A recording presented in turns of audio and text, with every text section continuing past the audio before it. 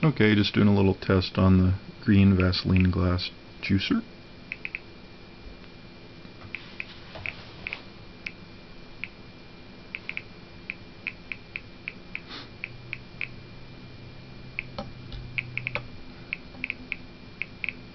Yeah, seems a little better. It's getting looks like over 200 counts per minute. It'll jump up and down with spikes. There we go. And this is on an LND7311 pancake probe, which is about 4 times as sensitive as the stock probe that normally snaps into the handle right here on a CDV700. So if you're using the stock probe with the beta shield open, you got to count on about 25% of the CPM that you're seeing here, give or take. And if you're using an SPM 20 based tube,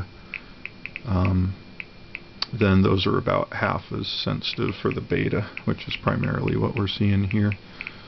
So you'll probably get about half as many counts per minute on an SPM 20 tube, and that's only if it's unshielded. So if it does not have the energy compensation, wrapping around it, or the beta shield basically.